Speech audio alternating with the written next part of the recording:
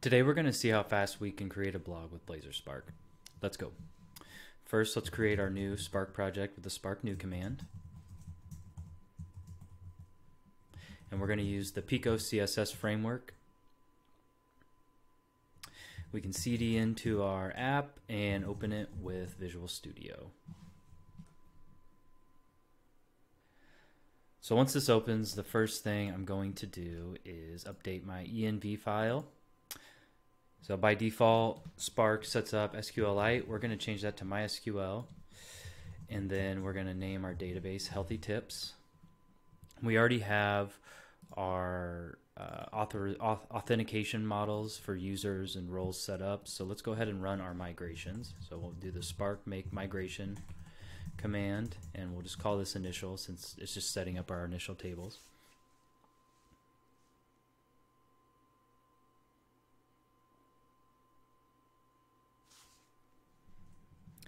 And then we'll go ahead and run those migrations.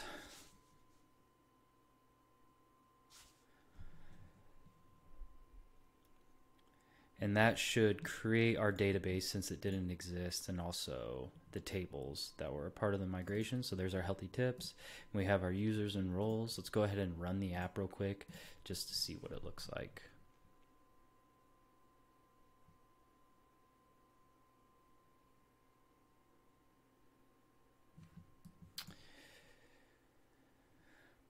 Okay, we have our default homepage. We can register a new user. Since Spark has all of this set up for us already, we can create our account, and then we are logged in. Okay, perfect. So the first thing I want to do is update the homepage. So let's go ahead and go to our pages, index.razor file. I want to change this, so this will be like our blog feed, so like recent posts. And then I want to make a new, what do I want to do here? So for each blog post, I want a new article, which means we need an articles model and database table. So let's go ahead and get that set up. We can run the Spark make model command, and we'll call this article. And that should be set up in our models. And then we need to set up our columns. So we'll have a title. We will have the content of the blog post. I also want to make a slug. This will be a slug of the title to make the URL friendly. So instead of being like article/1, as in one, the ID of the article, it'll be slash, whatever the title is, like some dash title. And then finally we need the user ID of the user that created this, and a virtual field for the user so we can pull that user information from our ND framework queries. So this extends a base model. That's part of the Spark library. So this already sets up your ID and your created and updated at fields. So we're good to go here. Let's go ahead and run a quick migration. So we'll do Spark make migration and then create article table. Oop. Before we do that, I need to add that to our DB context or nothing will happen. So let's go ahead and set that up. Always name this plural for our DB set. Now we can create our migration.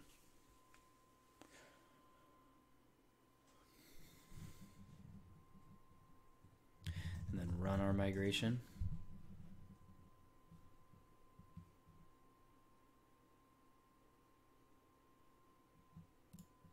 So we should have an articles table now, and then in our structure we should be referencing the user ID, which we are. Perfect. Okay, so back to our index.razor. We want to show all our articles here. So the first thing we need to do is pull in our DB context factory, and then we're going to want to run a query here to pull all of our articles. So let's set up a new property for that, just a list of articles. And then we need to remove the logger. we'll say using var db equals factory dot db context. So we'll get a new we'll get our DB context, and then we can run our entity or link query to pull all of our articles. We will tell it to include the user since it's attached to the articles table, because we want to show who the author is. Yeah, and then we want to order by descending. Created at dates. So we show the new post first, and then we'll just turn that to a to list. Okay. So now we need to display these, but I'm gonna put like the article preview into a component. So I'm gonna say Spark make component, and then I'll call this article preview. Should spell that right. So in our shared folder, we should see the article preview now. Okay.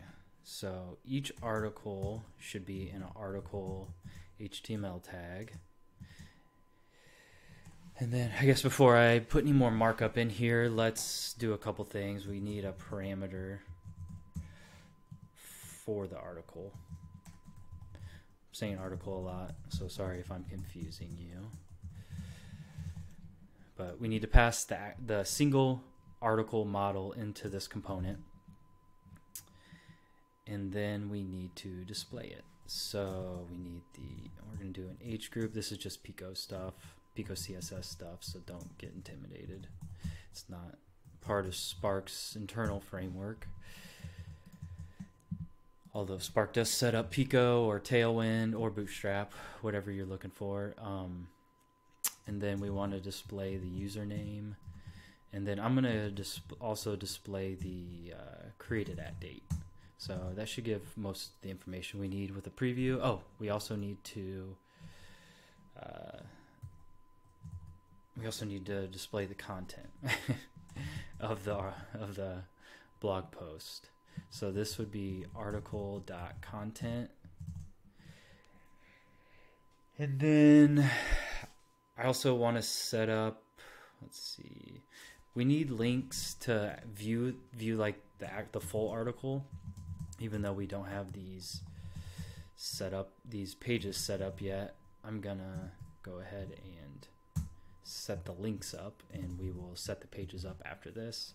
So we want to view it, and we also want to be able to edit it if the user is logged in. So we'll use the authorized tag that comes with Blazor out of the box. This isn't a Spark thing, it's already included in Blazor.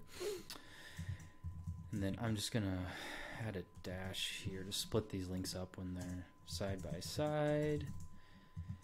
And then let's see, this would be /articles/ and then the article ID /edit. Okay. And then what else do we need? That should be good for now. So in our home page, let's go ahead and loop through our articles. So we'll do a for each of each article in articles, and then we can call our article preview and pass in that single article, and that should all be set up. I'm gonna go ahead. Do I have a user? I have a user already set up. So I'm just gonna put an article in here real quick. We'll call it test article. Our slug will be test article, and then just random content. Put our user ID in, and then our created at. Let's go ahead and let's fire up our app now.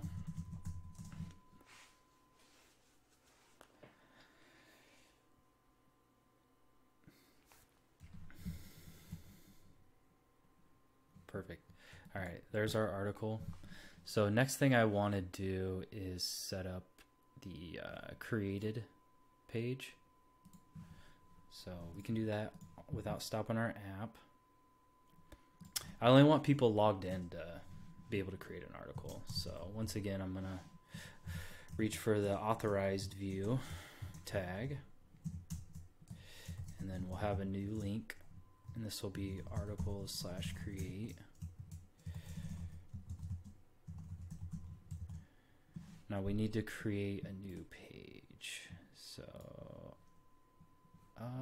where'd I go here? Yeah, we'll go ahead and stop this. Say Spark make page articles/create. Okay, so we should have a new folder here with articles and then our create page. I already have our URL set up for us. I'm going to cheat a little bit. Include all of these things. So we're saying we only want authorized or authenticated people to view this page. So anybody not logged in cannot view this page. We want to pass in our DB context, or our DB factory, so we can create a DB context, and then our navigation manager will use that when they submit the form to create the article. We'll navigate back to the home page. So let's start writing our markup. We'll have a section, an h1 tag, just explaining what we're doing here. And then do an article, which with Pico will give us a card on the page. Now we need to set up a edit form. I don't have any of this stuff set up yet, so I will need to do that. We'll need a model and we'll need a onSubmit handler. So for our model, we'll need a new article object.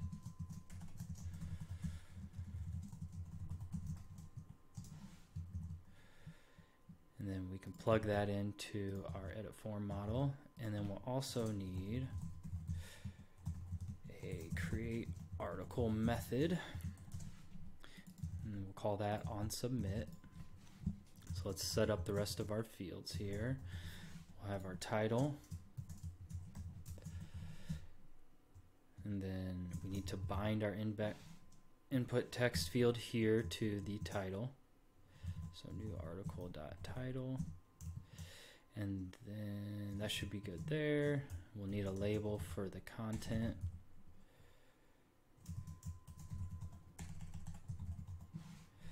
And then we'll want a input text area for this. We'll bind our value to the new article.content. And then we'll set our rows to maybe 10, so it's a little bigger. And then for our button, just need a type of submit. And then tell it to say create. Okay, now, now for this create article submit handler, we need to do a couple things. One, we need the user ID, since when we save an article, we have to tie it to a user. We can, let's see, so Spark's main layout sets up cascading values, so it'll pass this user property down to any child component or pages, so we can leverage that here. We'll add a cascading parameter for the layout, and then within that layout we'll pull the user setup, and since we're on a page with the authorize attribute, anybody on this page is already going to be logged in, so we know this user is going to be populated. Shouldn't be too worried about that. All right, so let's set our new article.user ID equal to that cascading user parameter. And then we have that slug field, which is the title turned into a URL slug. Spark comes with quite a few out-of-the-box extension methods, and one of those is the toSlug method for strings. So we can easily handle that. And then let's get our DB context.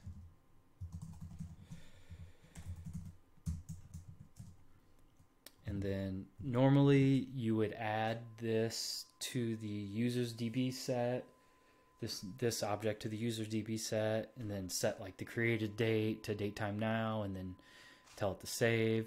But Spark comes with some extension methods for DB sets, and it essentially does all that for you in one line of code. So this save is adding it to the DB set of articles. It's setting the created at date, and then it's saving for you all in one. And then finally, we need to navigate to the home page. Okay, let's go ahead and give that a try.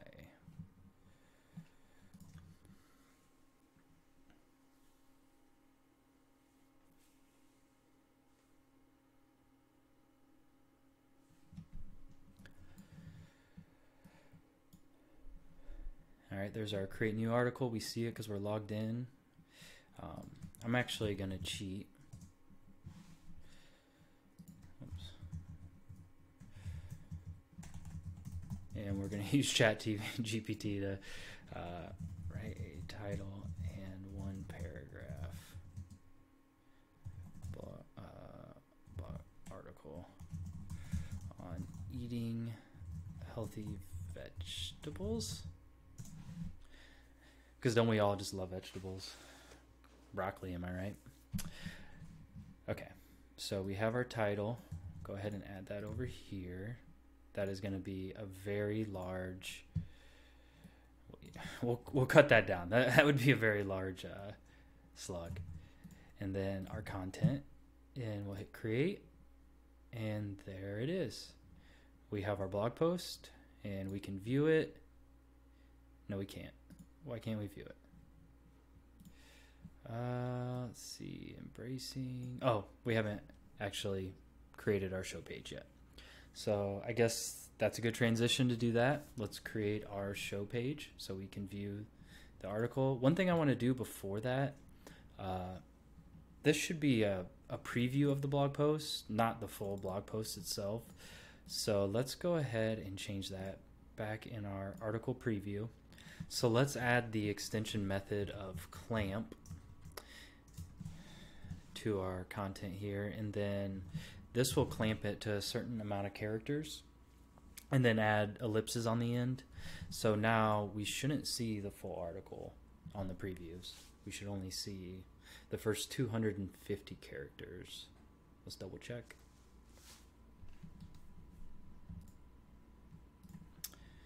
Okay, much better. So now we only see the preview. Okay. All right, next, let's make a new page, Spark, make page, articles / show. Go to our show page. We'll need, once again, a couple things. We will need our DB context factory and the navigation manager, and then we need to update this to accept our slug for the article. We'll also add our page title for the article, so article.title, so that'll change the title in the browser. But first we need to accept a couple parameters. Let's see here. So we need to accept the parameter of slug. And we also need a article model or object. So when this page loads, we need to retrieve the article from the slug. So let's get a DB context from our factory, and then set our article object to the result of a link query. We're once again gonna do an include so we can get that user, and then we want to say where the slug column equals our slug property, and then we're just gonna get the first result.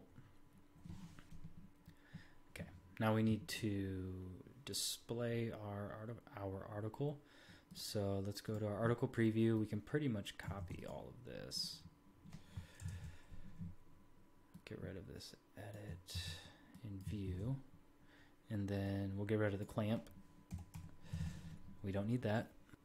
Okay, let's go ahead and run our app real quick. Do a .NET watch. Make sure this is all working correctly.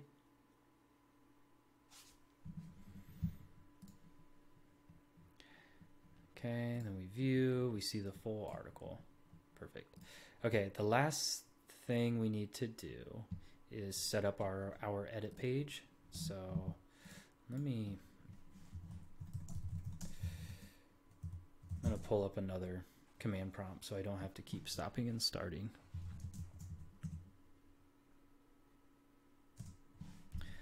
Okay, so let's do Spark make page articles / edit.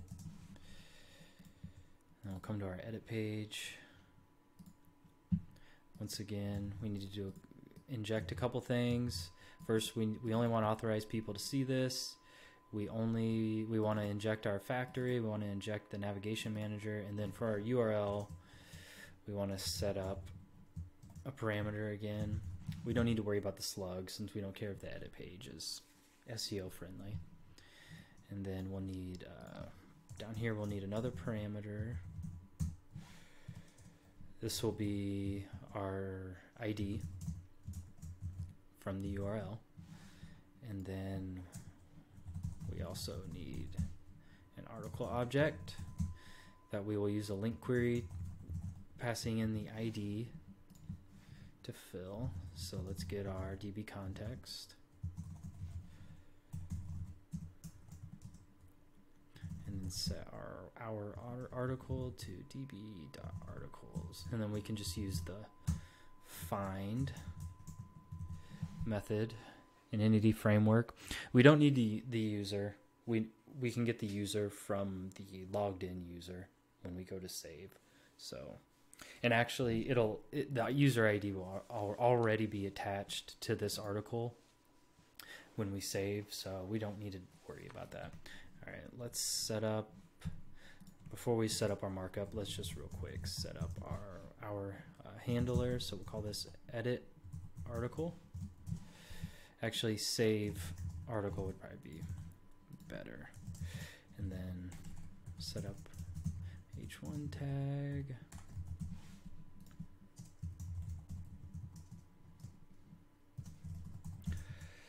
And then we again need to make an edit form with a model of article, and then a on submit handler of save article. We should be able to pretty much copy this over here,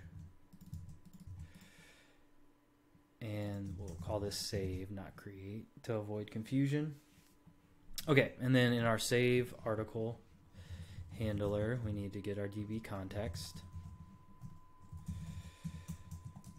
We need to get our slug based on the title. Just in case the user edits the title, we want to update the slug as well. And then we can call the extension method of save on the articles DB set. This extension method detects if it's an existing record, so it knows to do an update instead of adding a new record to the database. Pretty handy. And then we will navigate to the home page. Let me double check everything here. And then did we add the edit? We did add the edit. Okay. So let's go ahead and just, oh, we have an error. Are we running already? Oh, I am running already. Let's go ahead and stop that and start it again.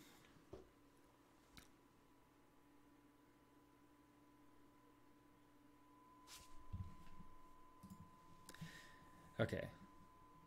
So for testing, actually, let's go ahead and we can view still. Let's edit this. We'll just add a quick updated.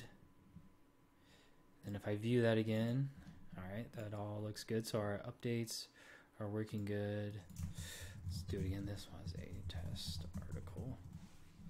Save. Okay, now let's log out and then register as someone else. And we can test to make sure we're not able to update other people's blog posts. And it looks like we can. So we need to fix that. Let's go back to our healthy tips. Edit. Okay, so we need to test if the current logged in user's ID equals the ID attached to the article right here. So once again, we can pull in this cascading parameter. And then we can set up an if statement, say user.id equals the article.userid. Then we'll show the edit page link. Okay.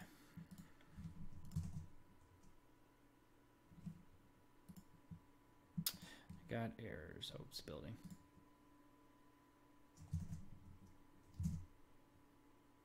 Okay, perfect. Now I cannot see the edit.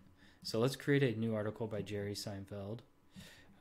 Once again, I'll cheat, go to ChatGPT.